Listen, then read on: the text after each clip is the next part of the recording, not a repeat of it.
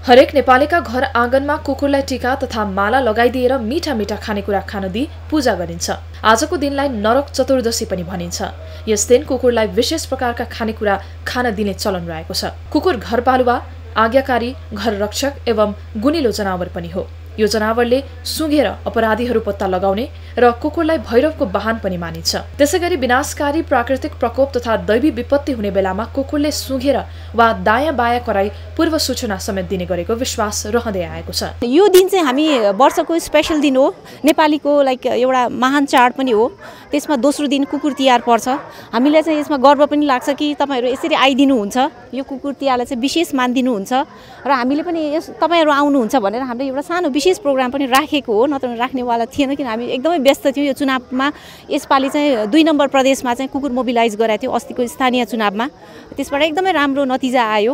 त्यसमा हामी एकदम हौसला बढेको छ।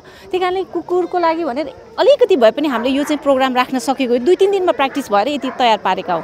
कुकुरका गुणको कदर गरेर मानिसले वर्षमा एक पटक यमपञ्चकको दोस्रो दिन पारेर पूजा गर्ने गर्दछन्। सत्यवादी धर्मराज युधिष्ठिरलाई स्वर्ग यात्रामा समेत साथ दिने सौभाग्य पाएको कुकुरको मानव जातिसँग घनिष्ठ सम्बन्ध रहेको पुराणमा उल्लेख गरिएको छ। काठमाडौँ उपत्यकामा मात्र होइन, देशका मुख्य शहरमा कुकुर पाल्नेको संख्या बढ्दै गएको छ। सुरक्षाका लागि कुकुर पाल्ने परम्परा अहिले शौक र शानको विषय पनि बनेको छ। सामान्यतया नेपालमा विदेशबाट या स्वदेशमै उत्पादन गरी 45 भन्दा बढी जातका कुकुरहरू पालिएको छ। ठूला जातका कुकुरहरूमा एल्सेसियन, ग्रेटेन, जर्मन शेफर्ड, डोरियन, ल्याब्राडोर, बक्सर र बुलडॉग जस्ता प्रजाति रहेका छन्। साना जातमा जापानी स्पिच, लाहसाहमुलो आदि प्रजाति रहेका छन्। नेपाल प्रहरीका तालिम प्राप्त कुकुरहरूको रेखदेख गर्ने इकाइले यसपालि पनि भव्य रूपमा कुकुर तिहार मनाएको छ। कतिपय आपराधिक घटनाको छानबिनका लागि कुकुरको सहयोग अपरिहार्य बन्ने गरेको छ। कुकुरको पूजाले इमानदार र निष्ठावानको मूल्याङ्कन हुने गरेको पनि मानिन्छ। न्यूज 24 टेलिभिजनका लागि क्यामेरामा केदार महर्जनको साथ टिभी जर्नलिस्ट स्पेहा श्रेष्ठको रिपोर्ट।